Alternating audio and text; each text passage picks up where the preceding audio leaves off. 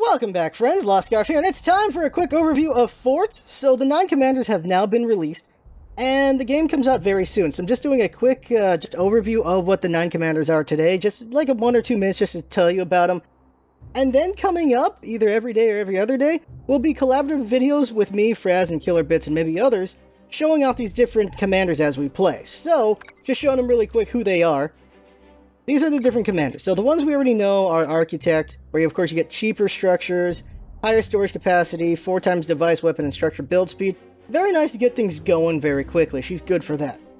Eagle Eye, of course, as you know, sniper, laser sights, better aiming and magazine. When he's active, he's got explosive rounds, which is just really good. Just have a bunch of gunners doing explosive rounds. That does a lot of damage. Very useful. It's a solid commander to have. And then there's Armadillo, of course, the very much a turtle. Cheaper armor and shield. Fast doors, he just turtles up all the time. Only way to really hurt him is just break that metal, or to, of course, shoot him when his doors are open. Active, fast, half-cost repair. Really nice. He just can stay alive very long. He's a pain in the butt to take out. In the collab, we're going to see first Overdrive. Overdrive has instant upgrades, and his active is boost production, 2 times device, and weapon build speed, which is really, really nice.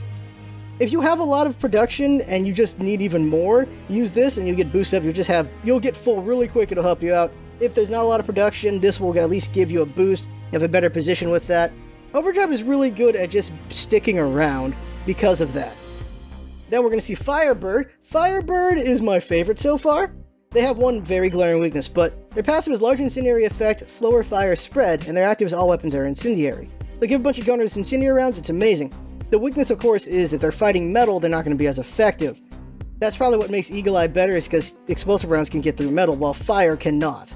So Firebird's all about the early game for sure.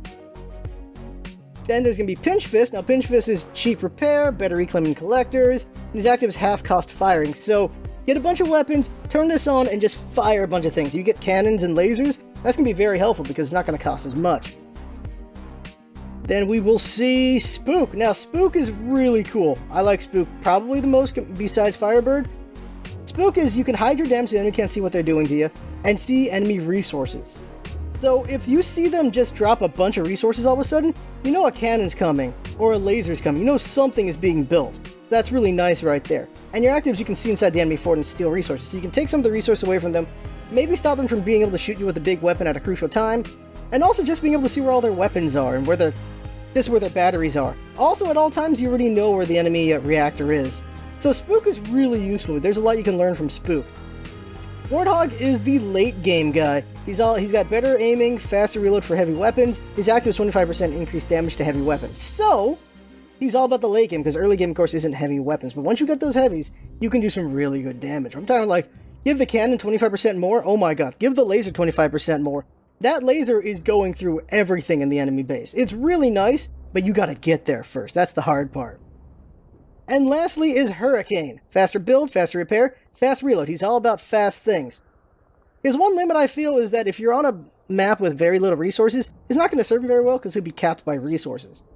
This is a guy you want on a map that has a ton of resource skills. He'll just build quickly to them, get a bunch of mines up, get a bunch of generators up, and with that he'll be able to just quickly just dispatch the enemy because he can just build a big base, build a bunch of units really quick. That'll be really nice, and then, well, he can do whatever he wants.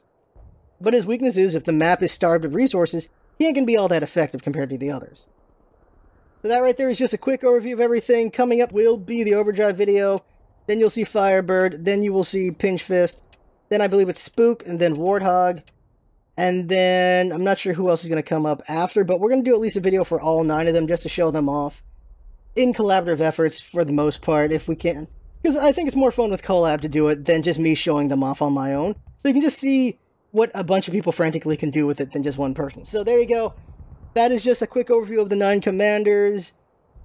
Forts comes out, I think, tomorrow, so have fun with it if you're going to buy it, and have fun watching these videos. You're going to watch them. So that right there is the video. I had fun making it. Hope you had fun watching. That's what's all about, isn't it? Having fun, thanks for coming by, and see you next time.